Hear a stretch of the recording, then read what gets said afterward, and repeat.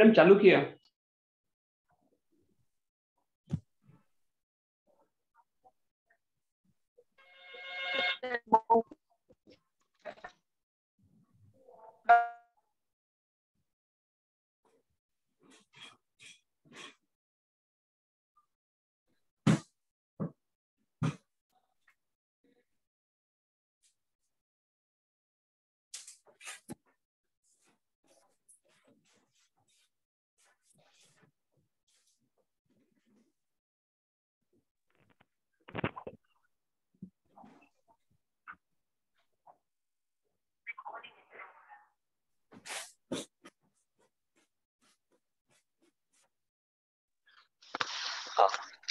Good evening, everyone. On behalf of WIRC, myself, C.A. Shweta Jain, Secretary, I welcome you all on this multidisciplinary partnership guideline. And for that, we have none other than our ex-Central Council member, C.A. Shriniwas Joshi, sir. I recognize the presence of Chairman WIRC, Murtaza Kachwala, sir, and Regional Council member, Rudesh Pankhania. So before formally start the session, I request everyone to put your hand on or your heart for ICI motto.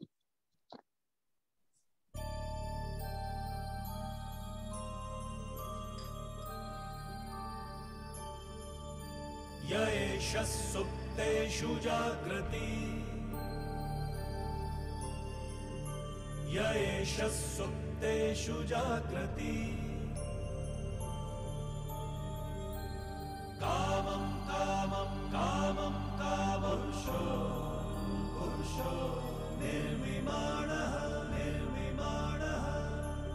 Tadeva shukram Tada Brahma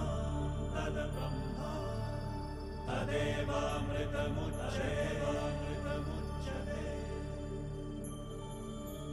Tasmin Lokaha Shataha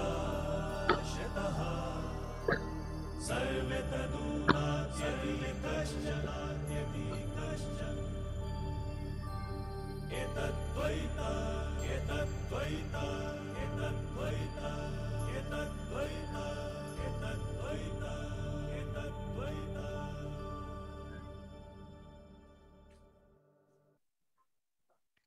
Thank you. Thank you, everyone. So when last year it has been announced that now chartered accountant can join hands with other accounting bodies or other professionals. So now everybody is eager to learn and to know more about this. So today, keeping this in mind, we have organized this program. But before moving further, I request to our chairman WRC to please address to the participants. Thank you, Shweta. At the outset, let me welcome.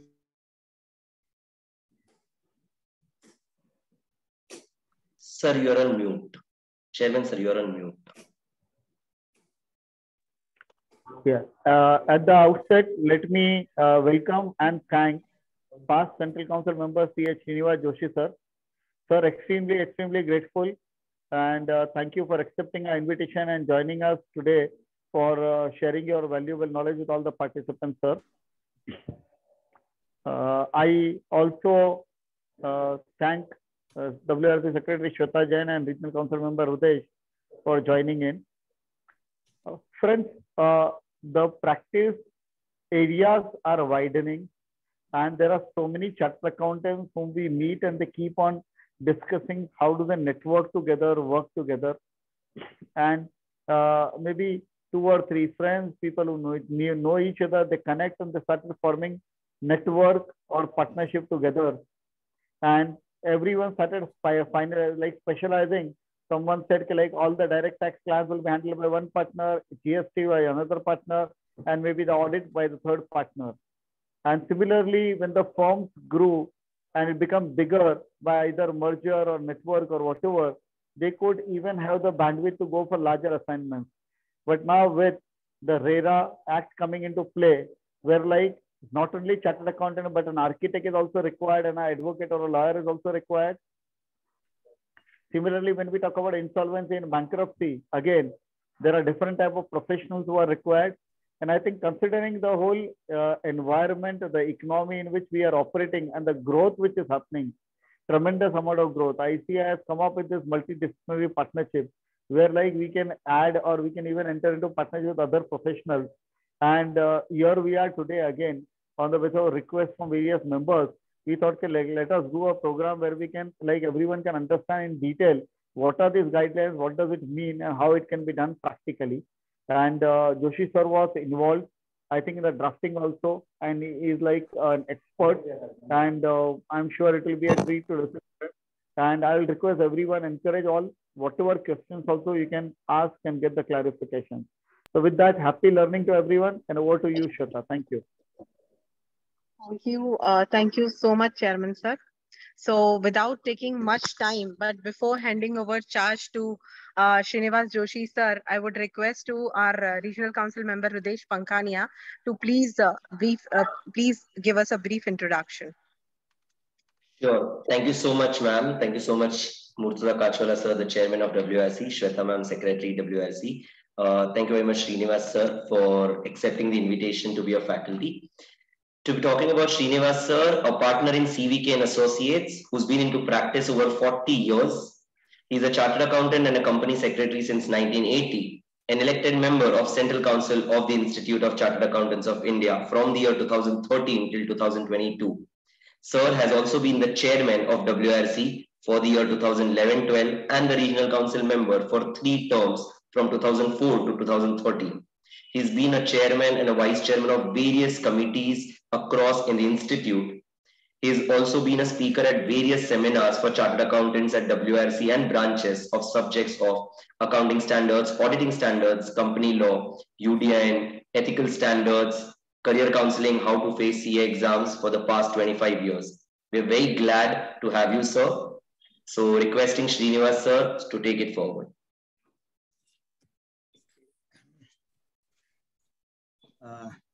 Thank you, Murtuza Kachwala, to start with Chairman WRC who invited me, giving personal call. I think that may be a new practice by chairman to call CCMs, not CCMs or vice president, president, but also the past CCMs.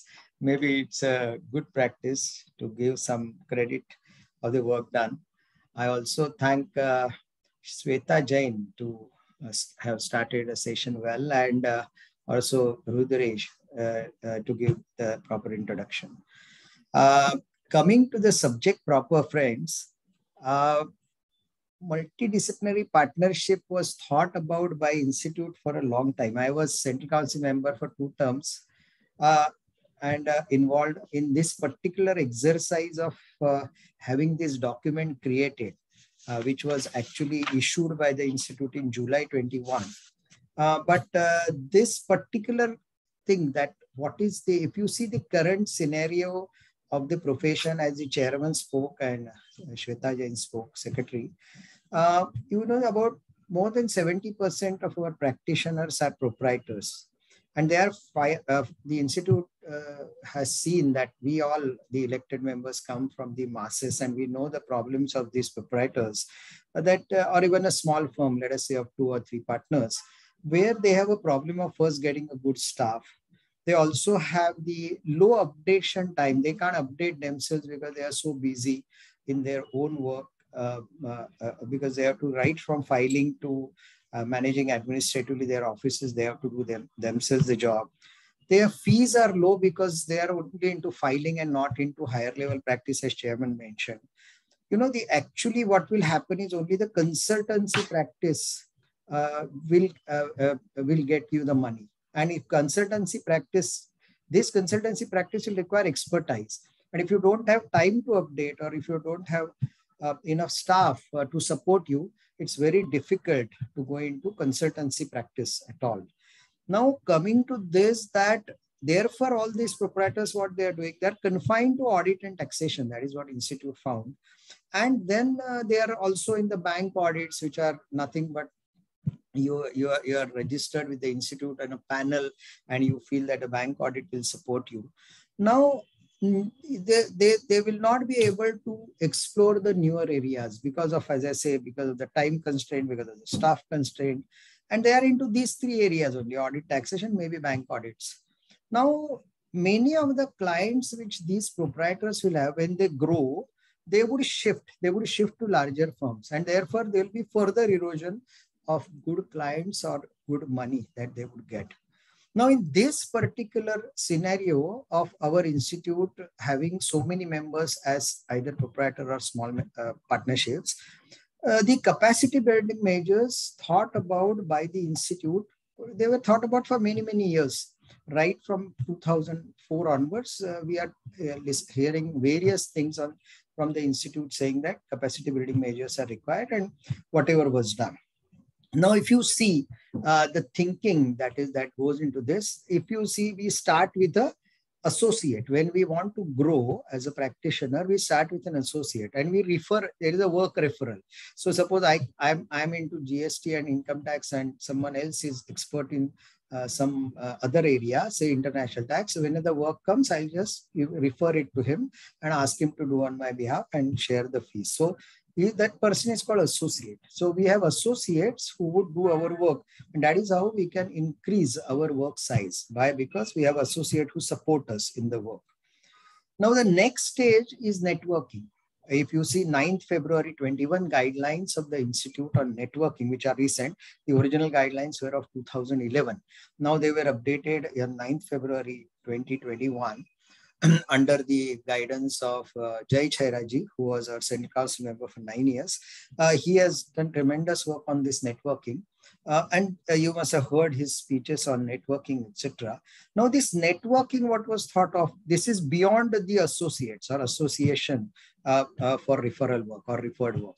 Now, here the networking is where the firms who are in the network or the proprietors, they are sharing common brand name, or they are sharing common system of quality control, or they are sharing the professional resources that they have, so they can exchange the staff, including the partners or the CAs in office, etc., between them. They are also having profit or loss sharing agreements, and they may have even common IT infrastructure. If any one of this or many of this are taken together, that is called a network. So those proprietors or those firms which are using all this together, like a brand name and system of quality control or infrastructure or professional resources, etc., in addition to sharing profit loss, would be called a network. Now, this network concept was given by the institute with the lead firm concept also, that in the network, which is the lead firm, because if you are suppose want to do a particular work, suppose of consultancy nature, or say suppose you want to go for some better work, like as I say international tax, or you can go on due diligence, or you want to go for valuation, there will be a lead firm for that kind of work. So in the network, it was allowed that firm A will be lead for this work, firm B will be, suppose there is a tribunal to be done in income tax, there's another firm which is expert in that, would lead that particular discussion and a particular work, like that. So the lead firm concept was first time introduced in February 21, 9th February 21 guideline of networking by the institute. Of course, the next step to the associate and networking. Associate is still, we have done nothing except referral. Networking is we started working together. Then the next step was always merger. And of course, the merger of various CA firms was always thought of as the right way of laterally growing. Now you can merge and become very big. And many firms have done that. Many firms have merged, or they have got newer partners after merger and become larger and larger in this country.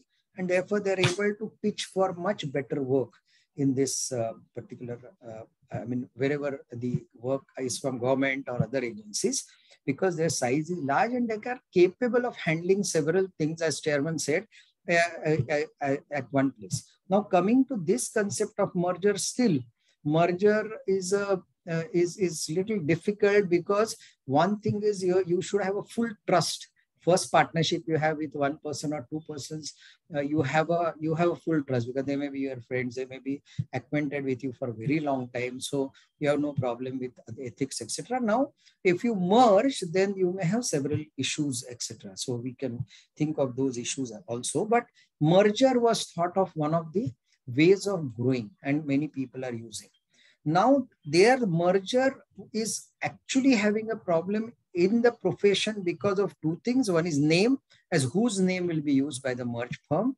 And second is how the profit will be shared of the existing work before merger, and how, because once you merge, it will become just a percentage or a remuneration percentage. So it was an issue. These issues had to be solved. Now, of course, what we are doing as a next step to this, now next stage is MDP. That is multidisciplinary partnership. This is where I am taking persons other than chartered accountant as my partners. Originally, this was never thought of, that whether, because our act itself said that I need to have a chartered accountant as a partner. Now, thereafter, now the concept is that in order to grow, it is beyond a networking and beyond a merger. I need other professionals with me who would add value to my clients and to the client's work. And therefore, the concept was started as MDP. That is a multidisciplinary partnership was thought of as a concept. Now, this concept of multidisciplinary partnership would reduce cost and increase revenue, because there are many professionals coming together, and it will increase revenue. It will be actually a one-stop shop approach to problem solving. And this one-stop shop approach would obviously be acceptable or will be appreciated by the business community. That if you go to this firm, all the work that we want to do can be done at one place, and therefore I need not run after several professionals. Having a problem of running after several professionals, they may have different opinions, and to get them together is very difficult task for the client. So instead of that, if you have one firm where the partners themselves will discuss among themselves and get the problem solved of all. Suppose you have income tax, GST, and audit done there, as well as consultancy, valuation, and various other things done there, company law matters, so many things, and then, or even legal matters, and then obviously preparation of documents, preparation of agreement, everything is coming together. The client is very safe because the partners would discuss among themselves and then decide what is the common approach or the best approach possible for the client. That is why this concept of multidisciplinary partnership has been thought of, not only by our institute, but others also around us, other institutes, and together we want to grow. Now let us go to our presentation of today, where I like to share the screen and make the presentation to you, and you listen to me. Before I start the presentation, I'm telling you that first I'll present what is a multidisciplinary partnership, how it can be formed, and then I will go to many issues that you may have in mind about MDP, that is multidisciplinary partnership. And if you are still left with any question, I will request you to put them in either in the chat box or in the question answer. So I think we will go it at the end. You listen to this lecture fully before you really feel that you have any additional questions that are still in your mind. So let us now, let me share the screen, and let us go to the presentation. So let us see why we need MDP. The many of the general things I've explained. Now there is a huge complexity of business. The complexity of business has increased manifold, not only in India, but also everywhere in the world.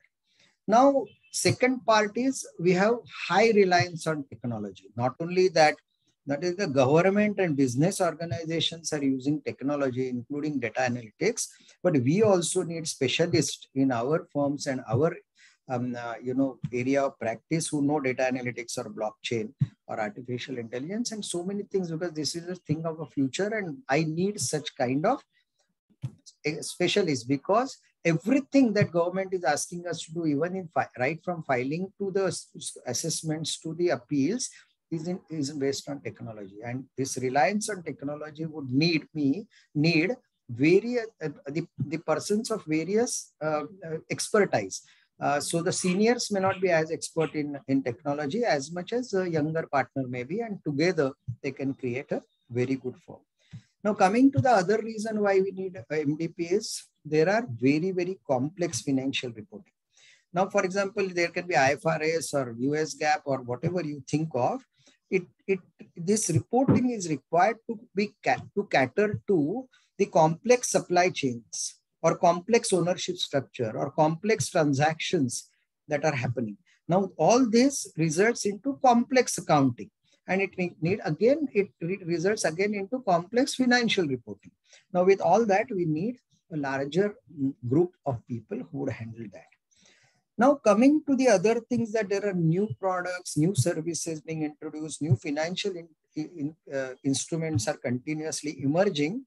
This requires a very, very diverse skill base to handle such products, services, and financial instruments in our either accounting or in consultancy. That needs a larger base, a bigger, multidisciplinary partnership to deal with that. You need a creation of bandwidth. This creation of bandwidth is to develop the skill, the expertise, and the consistency that is needed for quality audits and higher level consultancy. Quality in audit is a big challenge. Institute is trying its best to have, say, accounting standard board, auditing standard board, internal audit standard board, telling us about an ethical standard board, telling us about how to do the work, what is to be done, how it is to be done, etc. And therefore, when we have a peer review board and quality review boards and financial reporting review boards reviewing our work for quality, and we have also now in Jaipur the quality review organization which Institute has set up. So all this still needs a lot of creation of bandwidth to develop the skill and expertise for quality audits and also for the consultancy, the higher level consultancy. So that's why we have MDP as a concept. Now, friends, let us see what is MDP in practice, in definition. If we come to definition objective, an objective of this MDP. Now, friends, multidisciplinary partnership firm of chartered accountant, which will be called in short form as MDP CAs, CA small s. So, multidisciplinary partnership firm of chartered accountants, or MDP CAs, in practice means a firm which is approved in its name under the regulation 53B read with regulation 190 under the CA Act. So this is the definition, which is a firm approved as such in its name. Now we'll see how the name and all comes. Coming to the objective of this particular multidisciplinary partnership is to enter into partnership with members of other professional bodies. So otherwise also you have a merger. As I say, you can have a networking or a merger of chartered accountancy firms, proprietors or chartered accountant themselves, or with their firms having merger or having in the network. But if you want to do the partnership with other professional bodies, the only way to do it is through multidisciplinary partnership firms. Now, this particular guidelines that Institute has given, as I said, the networking guideline came in February 21, the new guidelines. These guidelines are effective from 8th July 21. Friends, who can be partners under regulation 53B tells us that there can be other professionals who are partners with us, and they are company secretaries who are members of ICSI, cost accountants who are members of ICWA, advocates who are members of Bar Council. But here I'll tell you that Bar Council of India Rule 1975 have not been amended, and therefore advocates as on date cannot be a partner in MDP as on date, even though under our act, under 53B regulation, it is allowed. It may be allowed after Bar Council accepts that request. Now coming to that, other partners that we can have is engineer. One is engineer who is a member of Institute of Engineers, or engineer of any university or any institution recognized by law can be a partner in multidisciplinary partnership. An architect who is a member of Indian Institute of Architects, an actuary who is a member of Institute of Actuaries of India, who does not hold a certificate of practice. because actually the Institute of Actuaries says that if he holds a certificate of practice, he cannot be a partner other than with other actuary. So person who is a member but does not hold a certificate of practice of the Institute of Actuaries can become a member in multidisciplinary partnership. Now, who cannot be a member? Now, you know that I told you that the partners are only those who are members of the institute as prescribed in regulation 53B. Now 53A and BA gives the list of institute, B gives the persons who are 53B gives the persons who can be a member, who can be a member of MDP. Now who cannot be there for a member, those professions which are not listed in regulation 53A or B. Now then, if 53B is, who is not covered there? So these are the question asked, whether a MBA, a postgraduate qualification management, is MBA. So whether an MBA can be a part of MDP? No. Now approved valuer? No. Now approved insolvency professional? No. And information technology professional? No, because they are not included in 53B. But I'll tell you that all these people can be CAs also. So CA can get additional degree as MBA. CA can be a valuer. CA can be insolvency professional. CA can be information technology professional. For example, he can be DISA for institute or CISA internationally. Now all these people, if they are CAs, can be a member. But if they are not CAs, then none of these people can be a member. So this is a prohibition of becoming a partner. Now coming to the forms that we can use, like, we are talking of multidisciplinary partnership. A partnership has two forms, as you are aware. Partnership form under Indian Partnership Act. This is one form which all of us use and have been using for ages from the time the institute started. Functioning in India 1949. And now here the other form is obviously LLP, which was Limited Liability Partnership Act, which was of 2008, is one more possibility of we forming and limited liability partnership, even in our CA practice, which is also a form available for multidisciplinary partnership forms. So both the forms are available and we call them multidisciplinary partnerships. So only these two forms are to be used by us.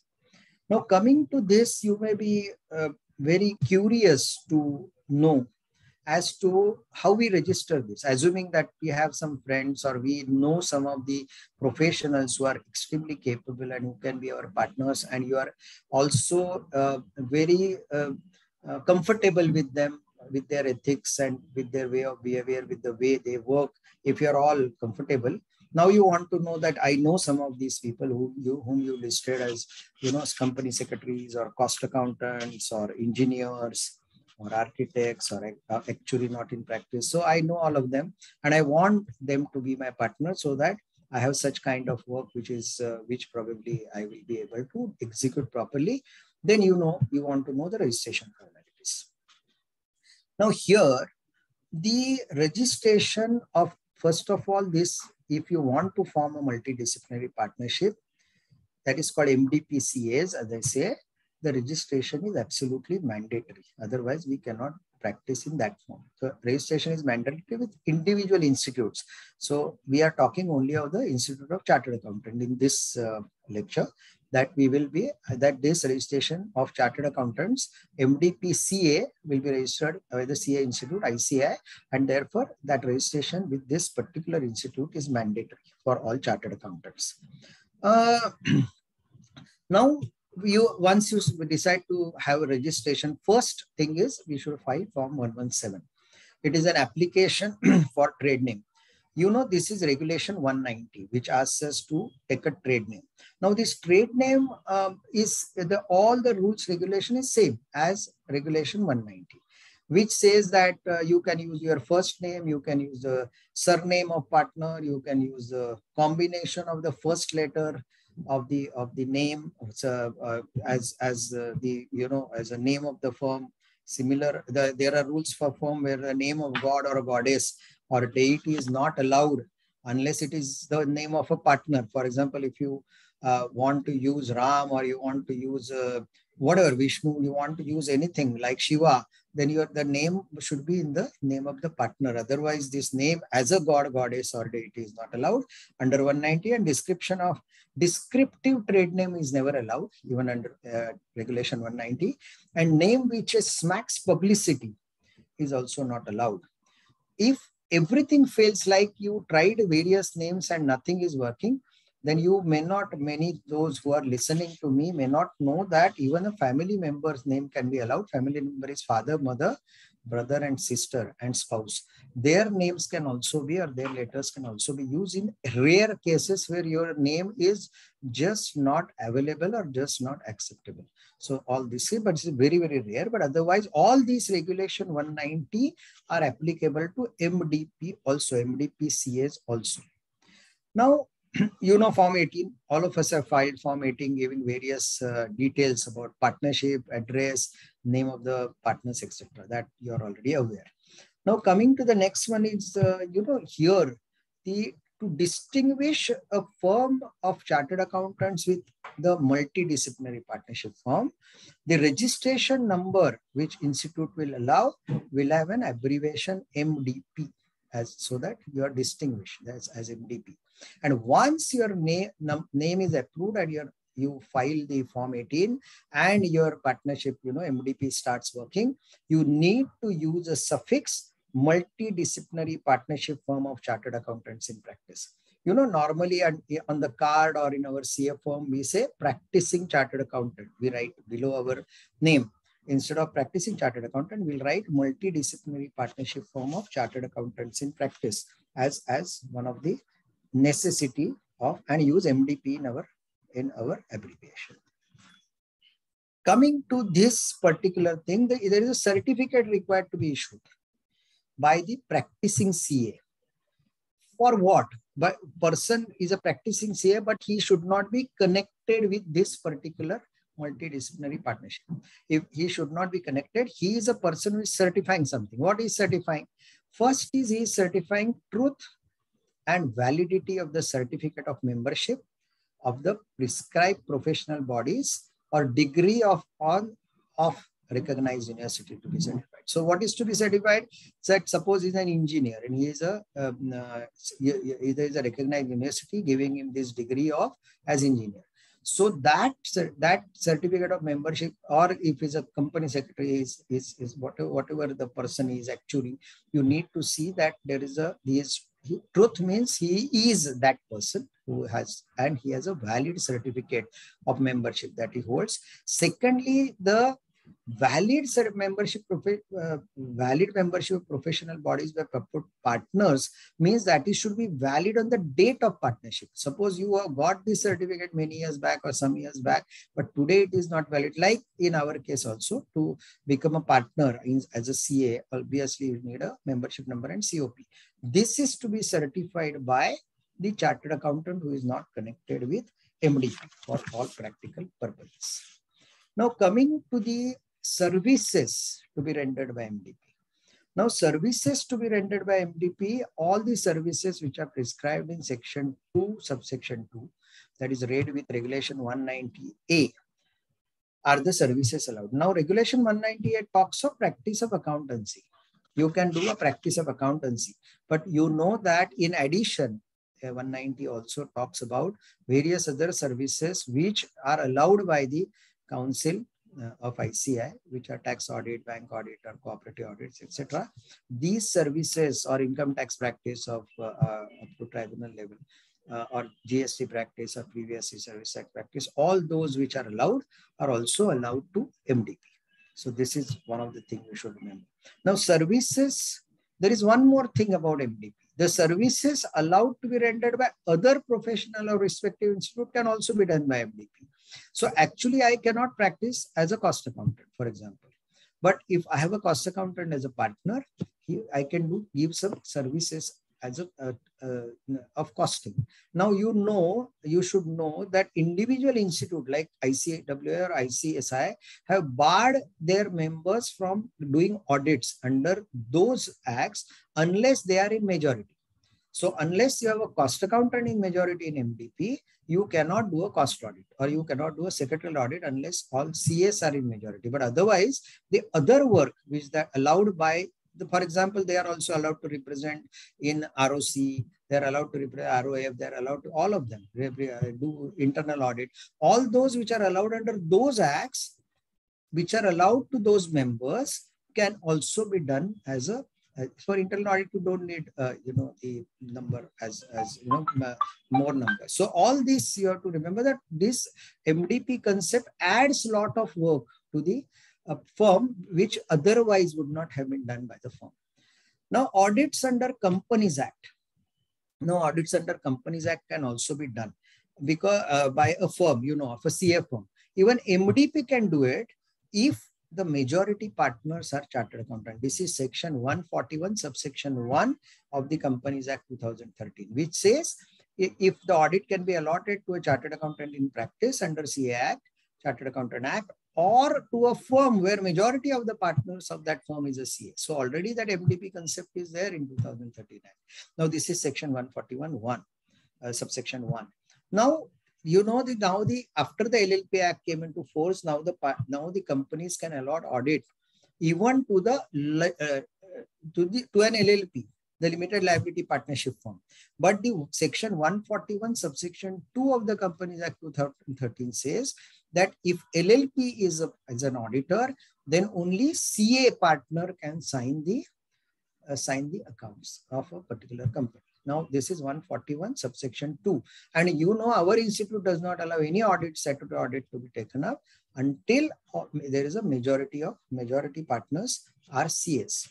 Now coming to this particular concept, you will be saying majority is very easy, right? I have 7 partners CA and 2 partners who are others, or 3 partners who are other professionals. I am in majority. Or I will say that I am a proprietor who has joined MDP, who is having 80% share.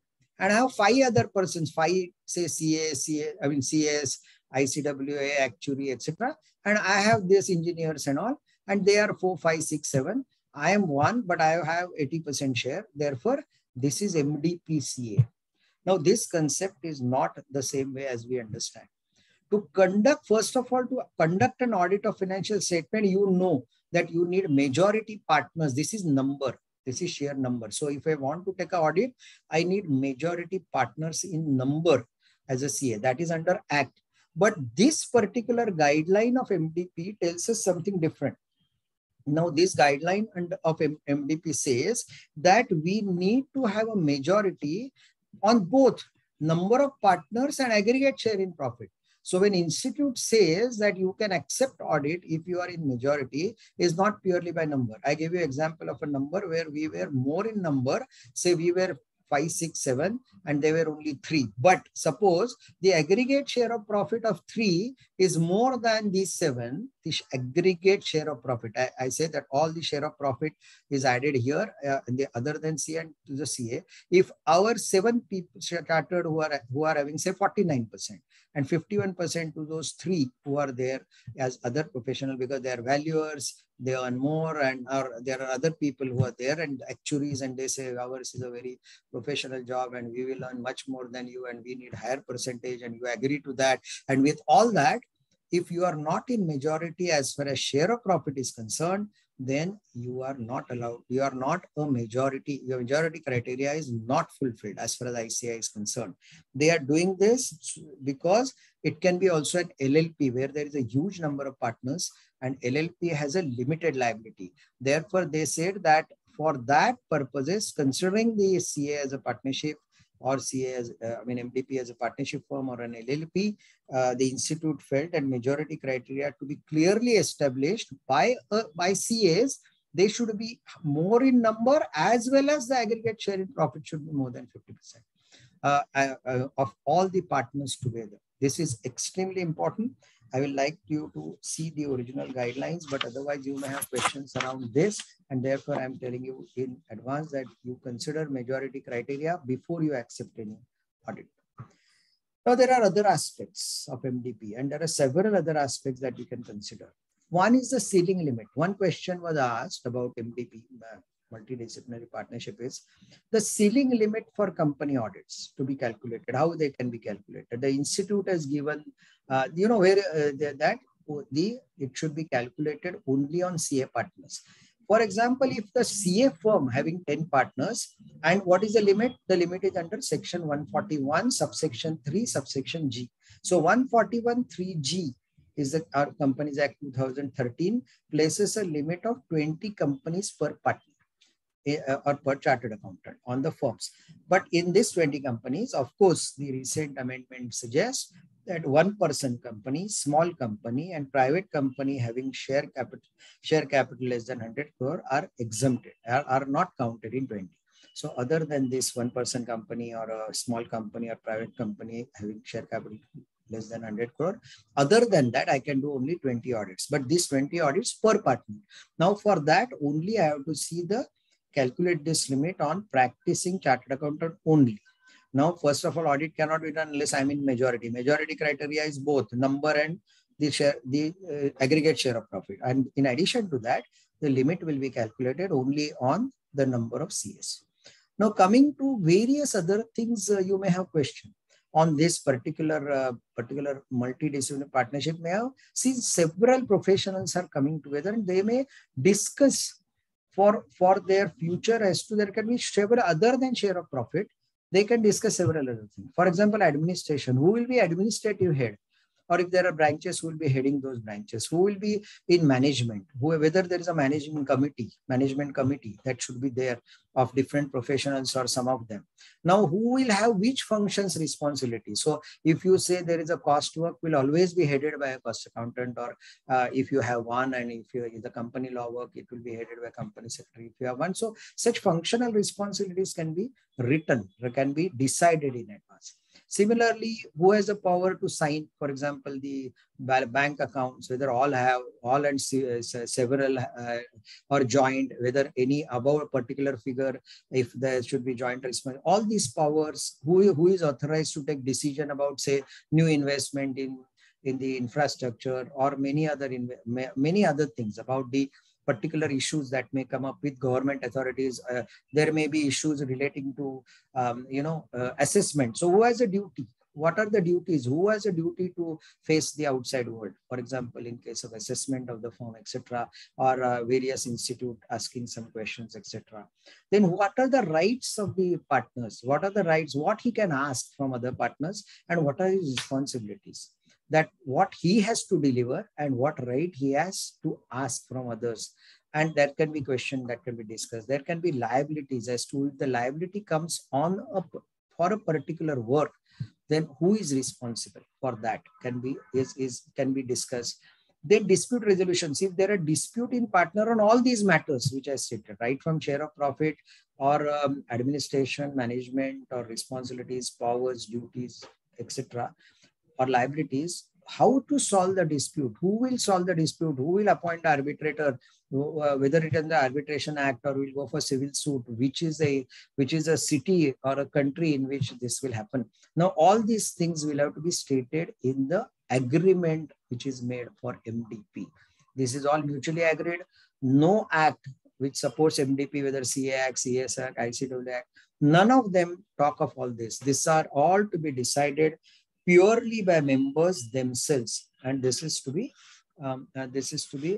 properly drafted, like you draft LLP agreement so nicely. All chartered accountants help the client in drafting LLP agreement. We should also, because we cannot draft agreement. Lawyers say that we are not authorized, so we only support or help drafting the agreement to our clients. And therefore, this LLP agreement also, even though we are making ourselves between us, we need to be very, very cautious and careful while making this agreement. It can otherwise create a lot of issues at a later date.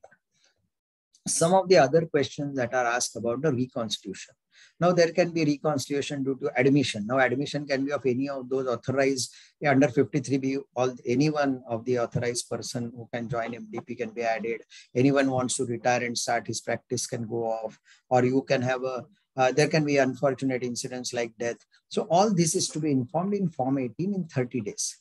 By whom? By the continuing partners. So who is responsible? Not a partner who left or not a partner who got admitted or he retired, somebody retired, then the persons who are continuing need to file the Form 18 and within 30 days and inform the change to Institute of Chartered Accountant. This is normal. We do it even for our CFOs. Now coming to the council permission. Now, there is a question asked by many of us that whether, there is a section 27 of the our CA Act. 27 subsection 1 has a proviso. Actually 27 subsection 1 says that any branch of a chartered accountancy, chartered accountant partnership firm should be headed by a chartered accountant who is a member of the institute, not chartered accountant in practice. So even I have an employee who is a chartered accountant and head a branch, but I need to give an address of the branch and I need to give a person who is in charge of the branch, and automatically his professional address is shifted to the branch. Suppose I am in Mumbai and Pune branch, if I am a partner in charge of Pune branch, my professional address shifts to Pune.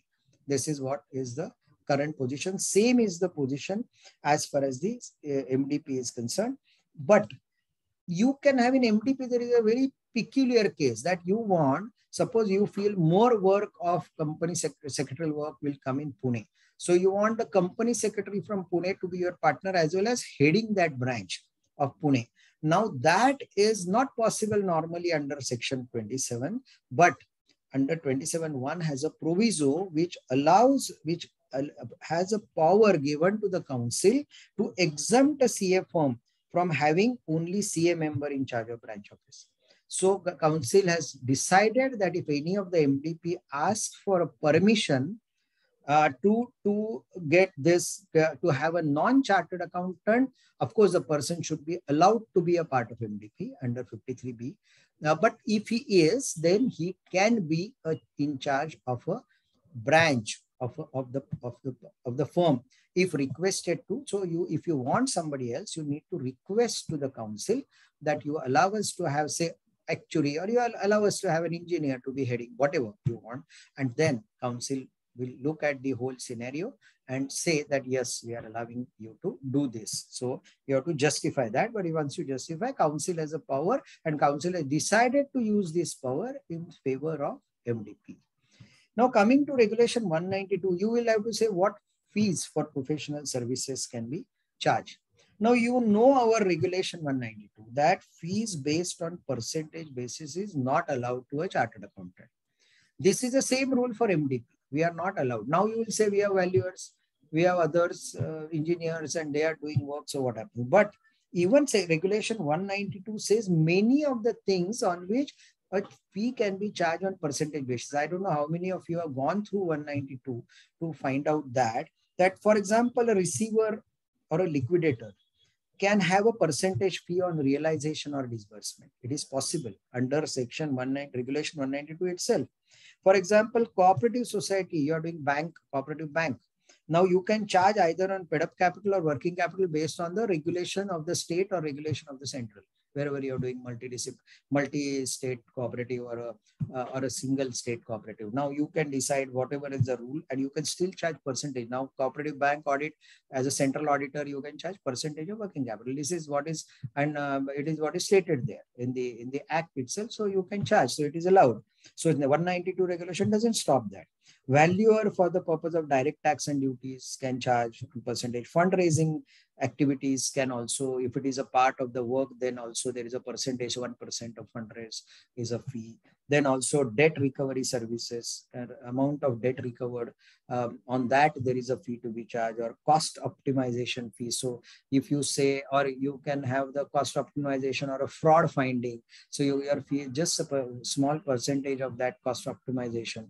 So you have saved 100 rupees, you may get 2 rupees or 5 rupees of that. So depending, that is a calculation, the way the fee is calculated. So this is allowed under 182. So first, as a rule, no percentage basis is allowed. But however, I can tell you that this is possible under some of the circumstances, some of the scenarios. Another question that is asked is whether I can do other business or occupation. Not business means not in the sense of doing a business, because CA in practice cannot do that. But whatever other occupations are whether I can go for part-time employment. Now here again, there are two regulations to be seen by us, which are same as CA for the CA profession or a CA firm, which are applicable to MDP also. Now coming to 190A, 190A says CA in practice shall not engage in any business or occupation other than profession of accountancy unless permitted by the council. So very simple. Either you ask for permission of the council or be in accountancy profession. Now what is 191? Regulation 191 talks of the occupation or part-time employment in addition to being in full-time practice. So there we are allowed to say being a professor, for example, or teaching in classes, etc. So here, what is that particular part-time employment of a CA in practice? He may accept what? So it says this particular section 191 says, notwithstanding whatever is stated in 198A. 198A states that it is, you can do only the practice or of that profession of accountancy only. Notwithstanding anything stated here in 198A, 191 allows us to say that subject to council, control of council, of course, the council will have some regulations. A CA in practice may act as what it can act as in addition to being in full-time practice as a practitioner CA. He can act as liquidator, trustee, executor, administrator, arbitrator, receiver, advisor, or representative for costing, financial and taxation matter, or may take up an appointment made by a central government, or appointment made by state government, or appointment made by court of law or any other legal authority, or may act as a secretary in his professional capacity. But there is a prohibition to accept a full-time employment on salary basis in all these areas. If you are full-time on salary basis, this is not allowed. But if you are not full-time on salary basis, in addition to your practice, all these things are allowed under regulation 190. Now, so you have to see this particular thing is so wide and so comprehensive that MDP can work in also like a CFM. MDP can work in various areas. Now, of course, you will ask the question on professional address. Professional address, we have a regulation 187. It says that if you are in a proprietor, then or the office is in your own charge, you can have your own address. As professional address is will be the address of the person in charge, or person I told you in the branch. He can be another member, can be a charge of that other branch. If you are an employee of a CA firm, then your professional address is of the employer by definition, employer. And if you are employed CA, if you are an employed CA outside the CA firm, then you can give any address. You can give address of either of your employer, or you can give address of your house or residence or temporary residence.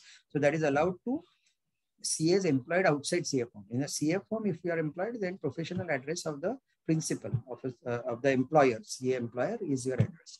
Now coming to the change, of course, all these need to be notified in 30 days. All these regulation 187 applies to MDP also. Coming to the disciplinary proceedings. Now disciplinary proceedings, if at all there are major errors and omissions which we do, there will be disciplinary proceeding by various authorities. Now, NFRA can do the disciplinary proceeding, even our client can do a disciplinary proceeding, etc. So all these disciplinary proceedings would be handled by individual institute providing the certificate to the partner. Of course, engineers, there is no institute unless Institute of Engineers is a member. So he is covered under civil law, engineer. Otherwise, individual institutes, and we have talked of various institutes to start with when we were saying who can be our partners. So in case of company secretary, ICI will look into disciplinary, ICW will look for cost accountant, or in Indian Institute of Architect will look for architect, or Institute of Actuary will look at this particular disciplinary mechanism if it is against that particular person.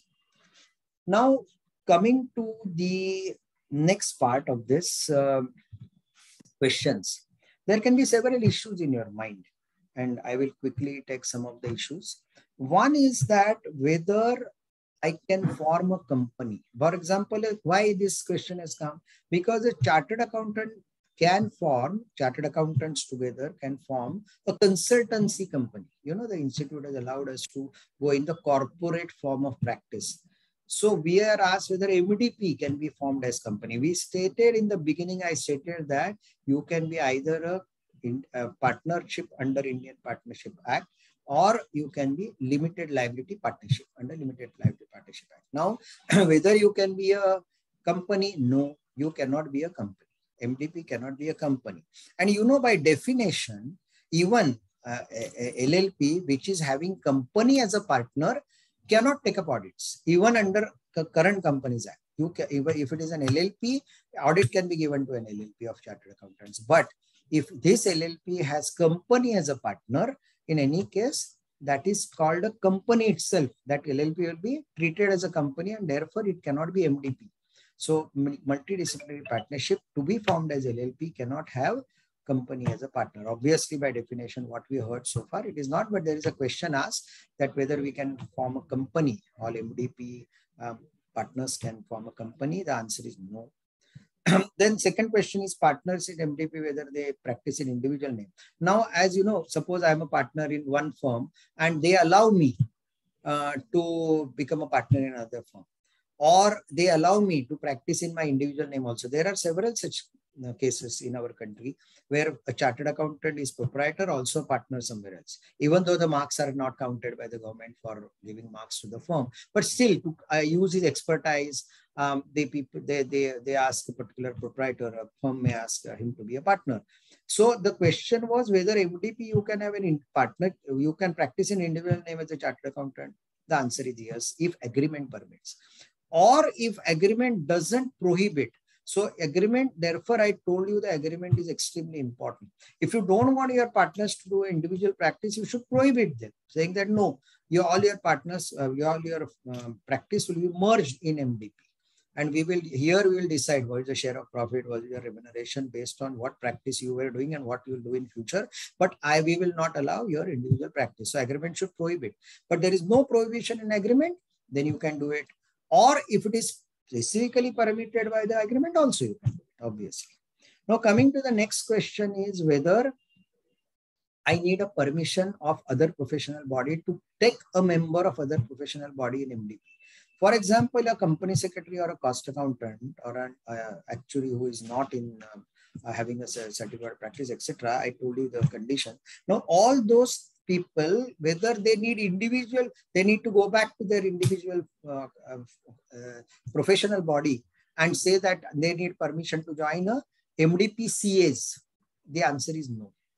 You don't need permission under any of the under our act to us, even under the other acts. If you see the changes made by CS to the regulation and the ICW Act, you don't need such permission. They have never said that you to join either MDP of cost accountant or MDP of CS or MDP of CS, you need permission of individual institute for anyone to join. So this was another question asked, and therefore this is answered here. Now coming to the next question that was asked, whether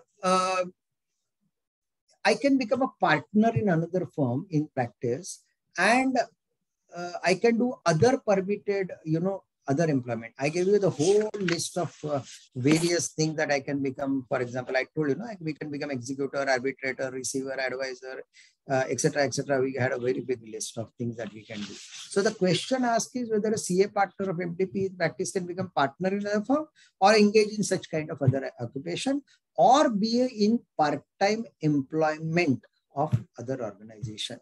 Answer is yes, if only permitted by the partnership or not prohibited by. We can also say that line in addition. So be sure, if you don't want your partners to be partner in other firms or engage in other occupation as listed previously, or being in part-time employment with any other organization, please write that in the partnership, the deed, LLP or partnership deed you make for an MDP.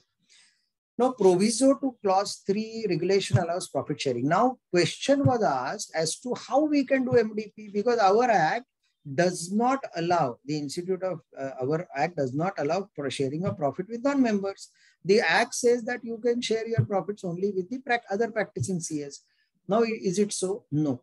Proviso to clause 3 of part 1 of CA regulation allows profit sharing or other arrangement, including commission or brokerage and fees with the members of professional bodies mentioned in 53A. Friends, what is 53A? 53A regulation talks of the institutions whose members are allowed. The same like ICSI, ICWA, etc. Institute of Engineers. So all this is given in 53A. If your profit sharing is allowed with these institutions only, which are listed in 53A, and we listed the professionals in 53B who can be partners in MDP. So this question is solved, saying that whether it is allowed to share. Yes, it is allowed to share with only this professional in addition to CS if I form MDP.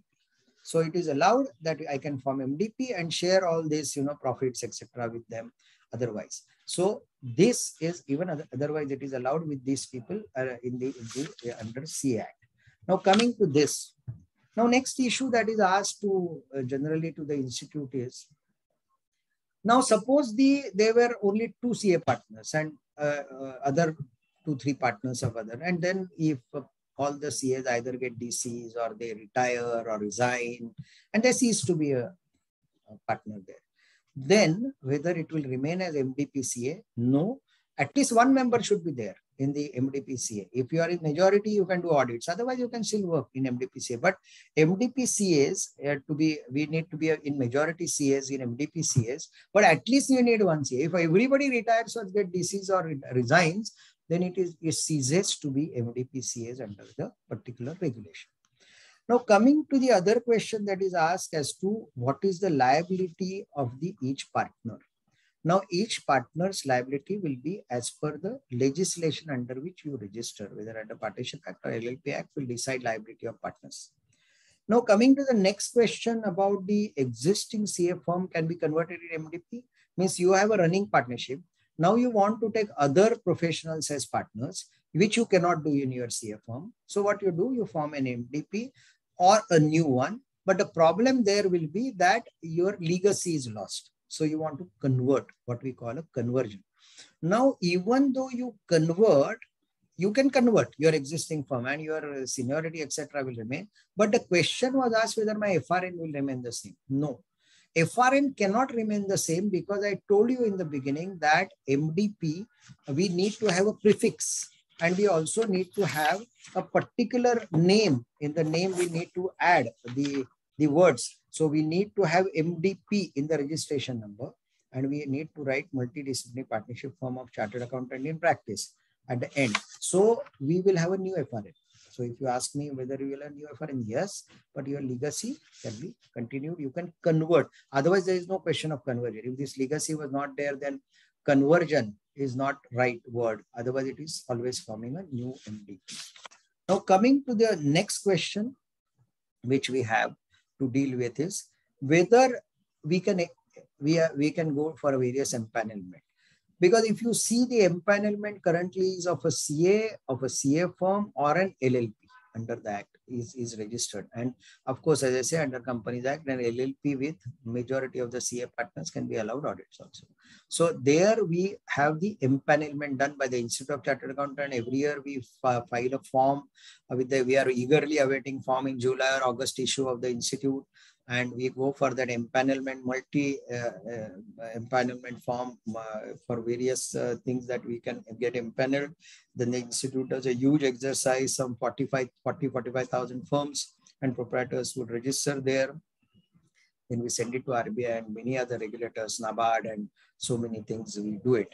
The question was whether MDP is eligible for employment with various agencies. Yes, it is in par with any LLP or partnership firm of a CA in practice. So this is also eligible. Now, networking, whether it is allowed for MDP CAs in practice, yes. Even networking is allowed. So we talked of networking and what is networking, etc. We share our resources, we share our technology, we share our various, in addition to profit and loss, we share our common practices, good practices we share a brand name. All that is networking, and such network and MDP CA in practice can also join. So this question was asked to the institute whether networking we can do in a network, whether MDP can be added. Yes, MDP or MDPCAs can be added in a network. Now we have several guidelines. So are you able to flout the guidelines, or are you able to circumvent the guidelines or bypass the guidelines? Answer is no. When it is MDPCAs, MDPCA will have to follow all guidelines of ICA on various issues, including whether you can advertise, how you can advertise. There are guidelines on your website, guidelines are there. We have guidelines on how visiting card can be printed and what should be written on visiting card. All those guidelines are applicable to MDPCAs in practice also. And if you go to other, if CAs are less and other institute members are more, like CS and ICWA members, etc., there also similar provisions exist. So it is not possible that I am in minority or I join a firm where such regulations are not there. Every institute has a very tight regulations about advertisements and websites and cards and publicity in newspaper, etc. And therefore all those need to be read. In short, the ethical standards that we have in our institute would apply to MDP also, MDPCAs also.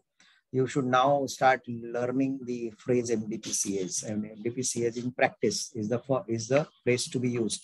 So this phrase MDPCAs in practice, all the guidelines of the institute regarding every matter on ethics would be applicable to this MDPCAs also. We cannot flout that. It is only given as a facility to us to go all out and see that, get our horizon expanded substantially under this particular provision, so that we can work for our client as one-stop shop, as I say, and all services can be given very efficiently and without any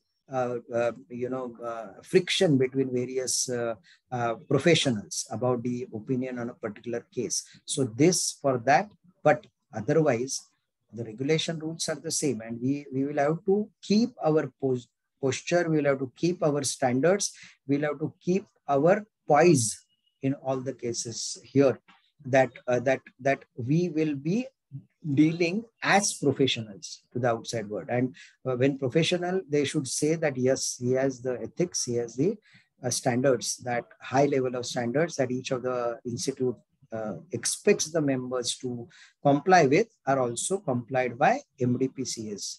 So this particular thing has to be kept in mind, and this is not an instrument to flout any rules, whatever, whether networking rules or website rules or advertisement rules or otherwise. They are only to make progress as a professional, keeping all high standards in place. So this is where I will request you to look at. Coming to the last issues that I have, that MDPCAs in practice will require to comply what? All the provisions and act and rules and regulation of all the professional bodies. So if suppose other professional bodies say something beyond CA regulation says, or the ICWA says something beyond CS and CA regulation say, then even that will have to be practiced by MDP, because MDP, to allow the other members to join, individual the bodies, professional bodies may think of additional restrictions. If they think of additional, concessions, they may or may not be availed, because they should be allowed by to the other professionals also. Unless they're allowed to the other professionals, obviously you cannot do it. But if there are restrictions put by any professional body, who the person of that body is my member, then those restrictions in the act, rules and regulation would also apply to me. So if you are having MDP of CAs with other partners, you should see the other rules, regulation and rules, acts, rule and regulation also, because you may be otherwise caught unaware that what they are not allowed to do, then our partner also cannot do it. We cannot also do it because it is prohibited under those acts or regulation. Now, the last question that we have is whether all partners of MDPCAs in practice or firm are responsible for the misconduct of a partner. Now, friends, there are two types of liabilities can come. One is a financial liability, another is criminal liability. And always, under CA Act or any even civil law or criminal law, the liability, financial liability is to be paid by the firm in addition to the partner, may have to be paid by the firm if the partner doesn't have enough means to pay his liability. You can have an agreement saying if there is a mistake and a liability comes, he is responsible, but he may not have the means to pay. So the firm will have to pay, right? In case of partnership firms. In LLP, we say that our liability is restricted to the share capital that we have, financial liability. That is why it is called limited liability partnership. Now coming to this, in case of MDPCS in practice, for any error or a misconduct of a partner, the other partners are not responsible. That is what the regulations say. Neither the other partners nor the firm MDPCS is responsible for the errors and misconduct. This is a similar provision that is in our act, our ethics also, that if there is a disciplinary, it is against a particular partner on audit, or it is against a person who has given advice. It is not against the whole firm or all the other partners. And a person who is punished or by way of financial penalty or by suspension of certificate, etc., is only on a person. Similar provisions are there in the guidelines for partners of MDPCS, that for misconduct of a partner, neither the firm nor the MDPCS in practice is responsible. I will here like you to tell you one more thing, that recent amendment which the institute, all the institutes have asked from the government to the MCA, who is our parent body. We have asked for amendments to our CA Act, and those amendments have been accepted, are that we can even punish the firm in future if majority number of partners of the firm are found guilty of professional misconduct. So suppose there is a firm of 5 partners and 3 or more partners are found to be involved in a particular fraud or negligence or misconduct, then even the firm can be punished by the CA Institute or other institutes. Now, these kind of amendments have been proposed. Otherwise, we were always saying that individual is responsible. Yes, here also individuals are responsible, but the firm, there was no action against firm. And I would like to tell you that there was action by SEBI against a firm in India saying that they are under common control, etc., common brand name, etc. So all of them are one and all of them are banned together. That is how SEBI said. Similar thing can happen for an MDPCA in case of misconduct.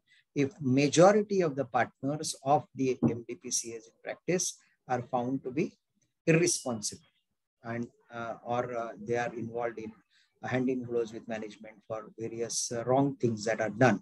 So this is additionally, even though the original regulation doesn't talk about it, since there is a recent amendment to the CA Act on this, which was proposed by Institute, and then therefore I am stating that the CA MDPCAs in practice need to be cautious that majority of the partners or substantial number of partners are partners who are having majority stakes are not caught on the wrong foot.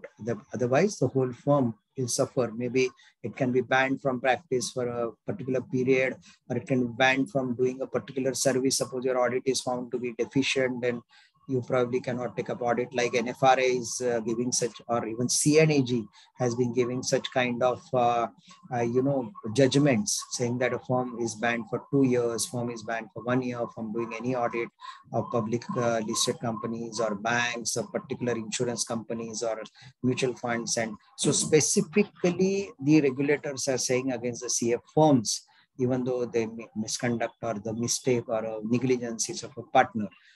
So when they are convinced that a firm is not having the right kind of structure to do the right kind of work, quality work.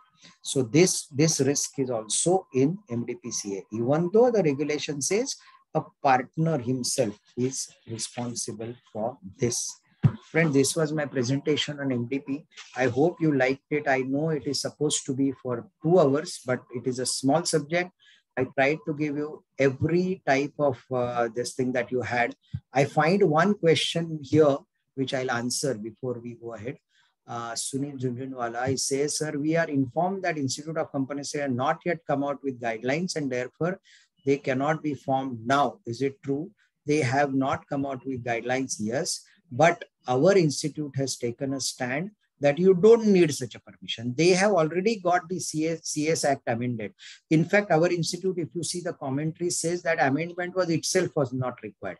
The original CS ICW Acts have enough powers and everything with the respective institute to regulate MDP. In spite of that, now they have amended their act to allow MDP.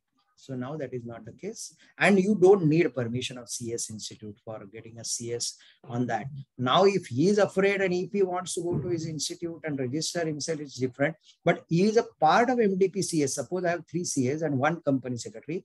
It is MDP CS. Now, MDP CS can always take a partner of their persons who are listed in 53B. So there is no problem absolutely in having that kind of this. We will have another question. If CS partner incorporates company, can MDP CA be appointed as statutory auditor? If he incorporates the company for his own, suppose you are allowing him to practice in his individual name or be a part of another partnership firm, and like our CA firm is allowing only CS to have a corporate form of practice. So CS may allow their own CS members to have a corporate form of practice. But if your MDP, LLP agreement or a partnership agreement allows, first of all, him to be a partner of other firm of CS or ICW, and then in turn he gets permission from institute, then we cannot probably argue against that. Now that is where the thing is. Pinky, just wait until I complete some of the questions. Now in chat box we have one thing: can a MDP can have branch outside India? Now, friends, we cannot, as a CA institute also, see, we have no control on any branches or any work done outside India. So even CA institute is not allowed branches all over the world. We are not allowed the registration of branches. Similarly, if the same rules and regulations apply, obviously this question I also had in mind, but I don't find CA institute allowing branches abroad. Even though some of the firms I knew had branches in Dubai in the past, and they were registered under that particular UAE Act, and they had a register open for other people from other countries coming and practicing there. So our institute had, in that sense, had allowed. Our institute is quite liberal. If it is allowed, our CAs are allowed to practice in any other country as a CA, then our institute has allowed the branches, otherwise no. Whether MDP can add the person who are outside India, again same thing, we can add, but problem is the institute, respective institute may not allow him to practice from outside India. His address needs to be in India to register. You cannot have an address of US and then practice in India. So that's the problem. If he's permanent resident there, or if he has gone for work, always my partner can be in employment, but part-time employment. He cannot be in full-time. I explained that several part-time jobs are possible, but not for full-time salary. So if he is going there for that work, that's fine. So he's not actually a person from outside India because he's not in employment. If he's from India, he goes out for work, his own work, and we are allowed him to do that. He can be, but otherwise a person who is in outside India obviously cannot be our partner. Now, sir, I think now you can ask the question. Yeah, now you can ask all questions are in the list. Yeah. No, I think we want to ask that whether the CPA of Australia, of CPA of USA, whether we can make a MDP with them. No, because I told you who can be a partner under MDP. Company secretary under Company Secretaries Acts, ICW under ICW Act, an engineer under any of the recognized university, actuary, architect. I told you, and Bar Council has not allowed the lawyers. So he cannot be even today partner. Beyond that, 53B and 53A, two sections, 53A mentions the institution with whom I can do MDP. And I can even share my profits, etc. And 53B tells me the names like company secretary, the cost accountant, like that. So these people who are members of other institute, they are not part of our this list of approved universities or this. For example, we can have a mutual. I know where the question comes from. We have a mutual recognition agreement, say with UK or with Australia, and I did that work. Similarly, other person did a CA in India, that person, and got a membership, then I can take him because he's a member of the institute. Then probably the question was whether he still stays in Australia, I can do it.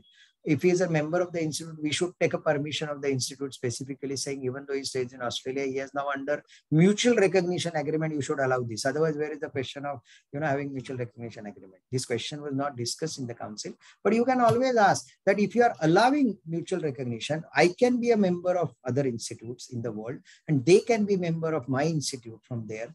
Why a person should not be allowed? But again, setting a branch, he can become, suppose institute allows him to become a partner. Now again, you will say, now I want branch in UK, USA and other places, which might be a question to be discussed in the council.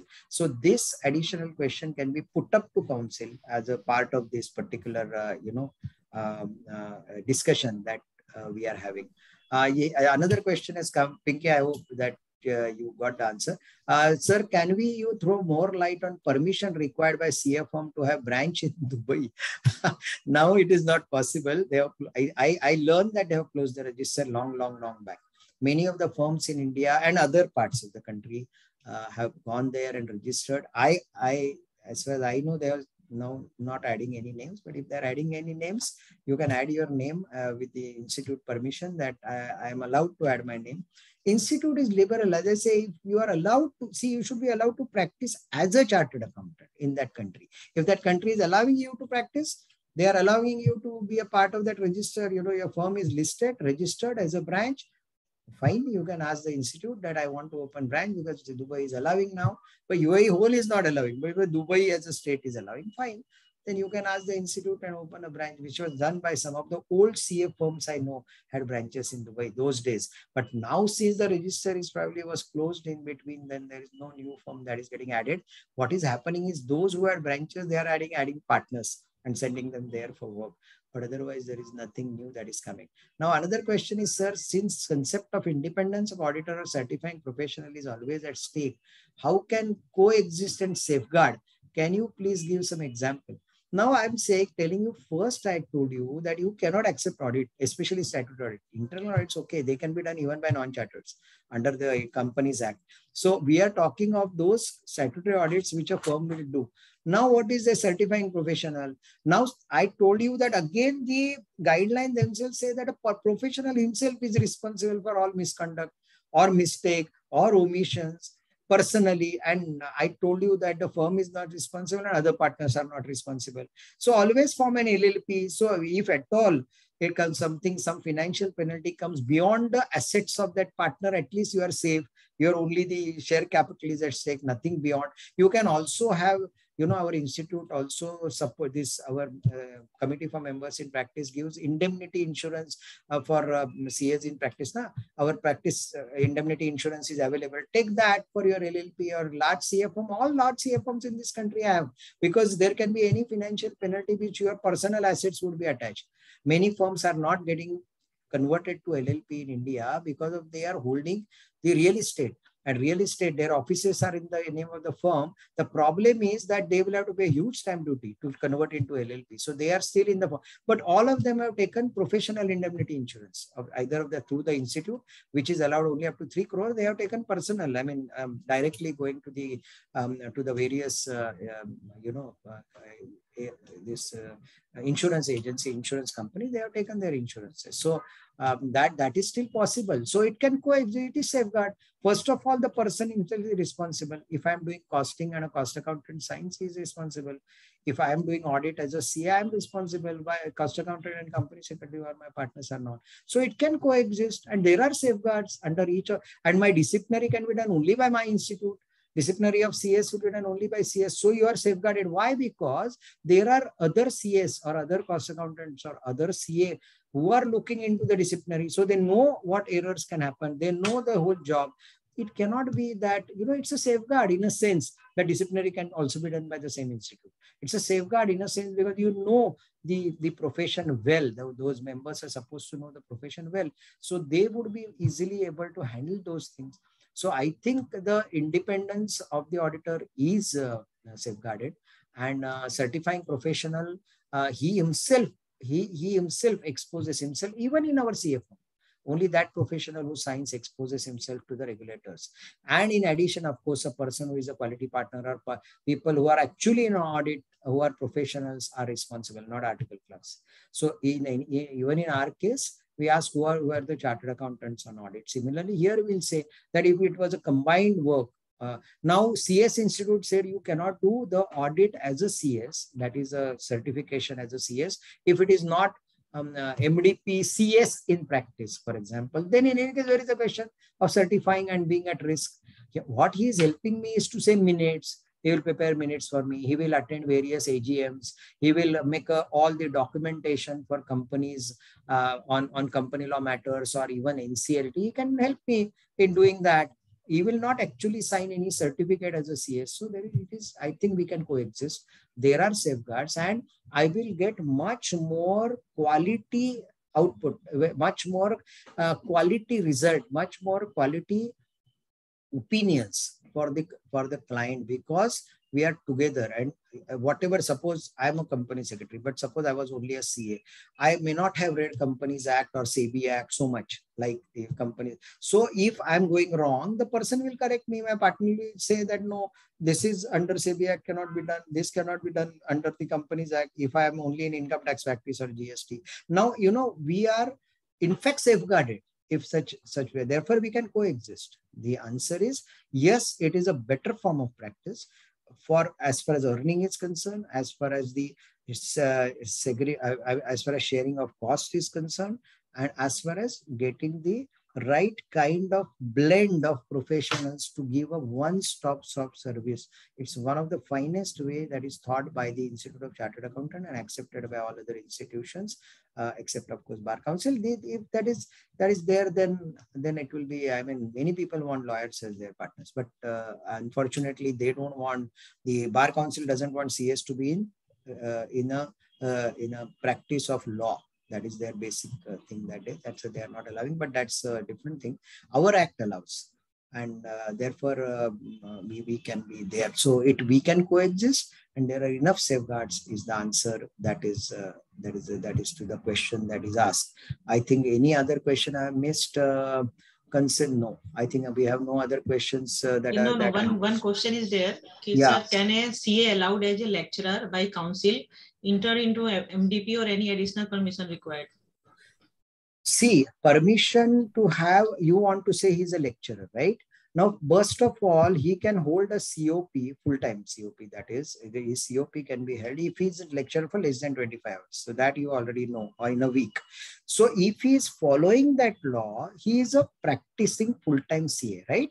Even though he's a professor in a college or a class or whatever, he can always, or a personal teacher, he's going to some houses and teaching some of the students. All that is allowed up to 25 hours a week under our law.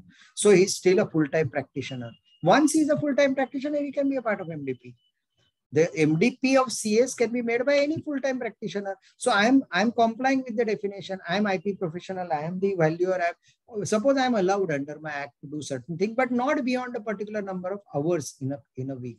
If I follow all that, obviously I am allowed to be. Then I'm in full-time practice. Moment I'm in full-time practice, I can be a part of MDP.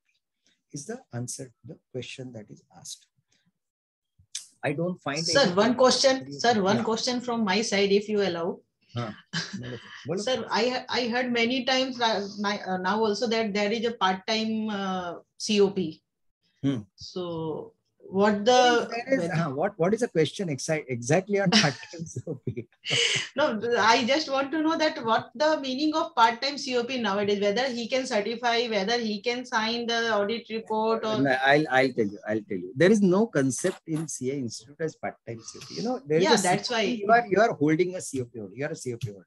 Now you are barred from doing something. If you are doing, say, for example, I'm doing teaching of 30 hours a week, then I'm barred from being I'm not treated as in full-time practice as a CA, right?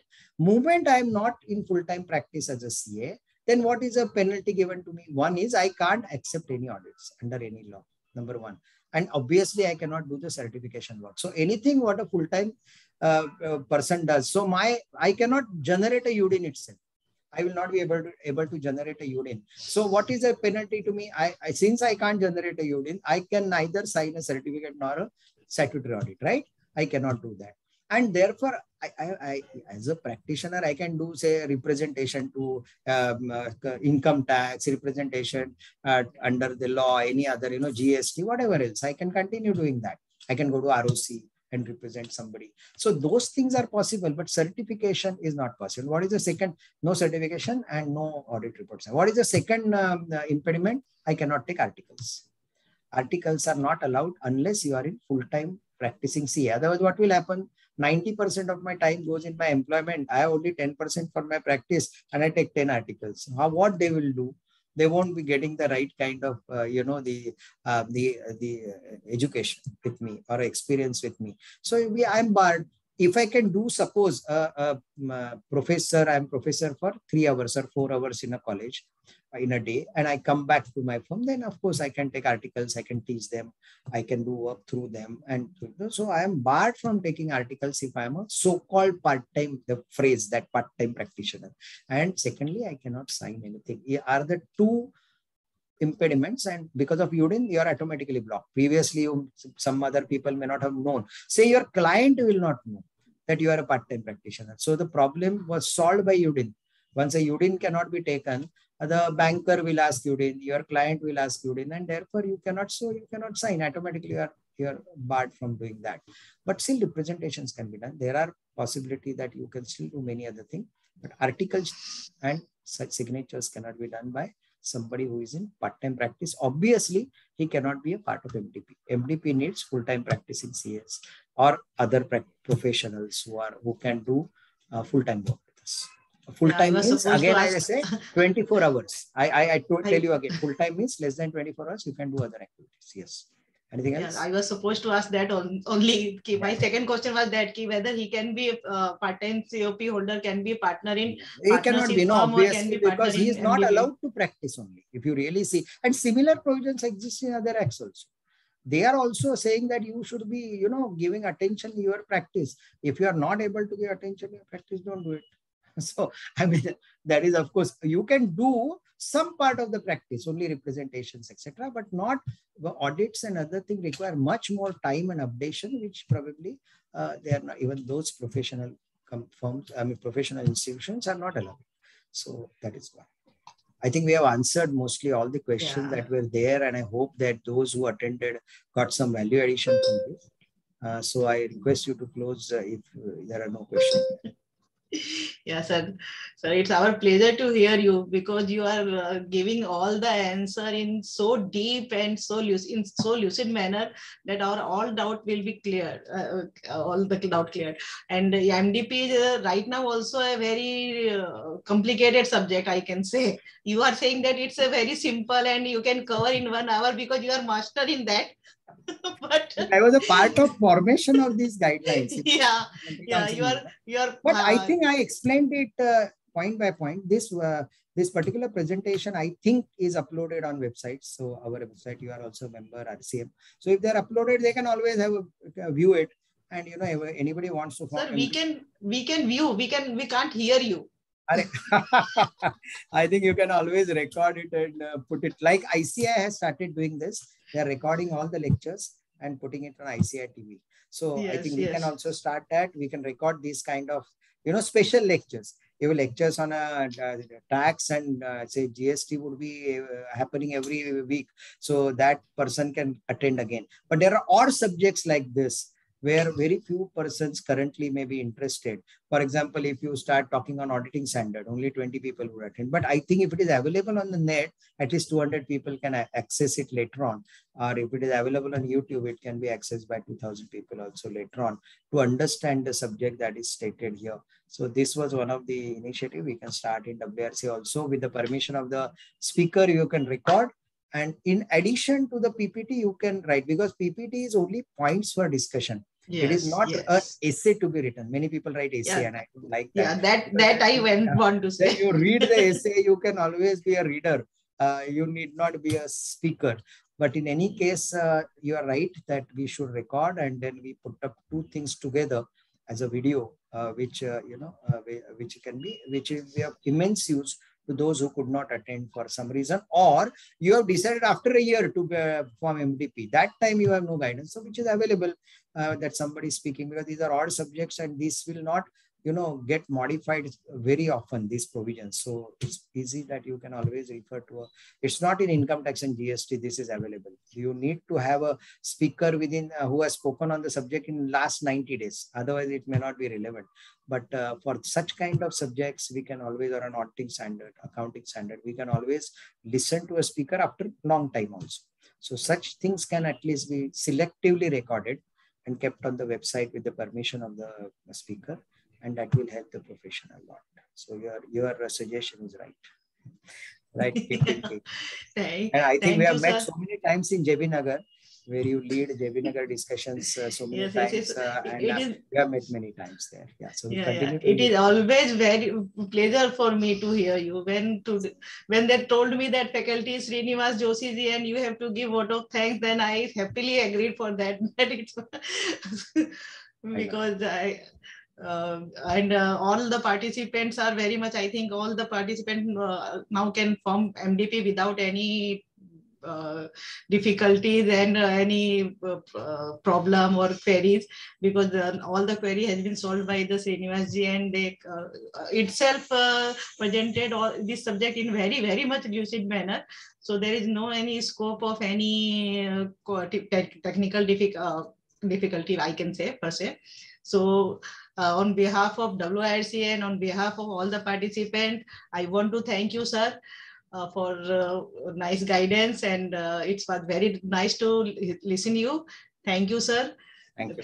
Thanks a lot, and we'll meet again. Thank you. Thanks a lot. Yes, sir.